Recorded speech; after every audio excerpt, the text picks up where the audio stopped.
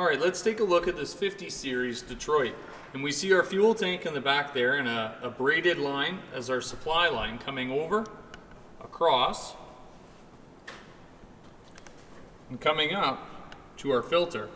Goes through our filter, and the outlet of our filter is going to come down and go into our transfer pump that's going to be driven off of our gear train. This is a gear transfer pump mounted into the gear train of the front of the engine. The outlet side of that transfer pump is going to come here, go through our secondary filter down on the bottom here, come out of that secondary filter, come with this fuel line up, and go into the back of the head.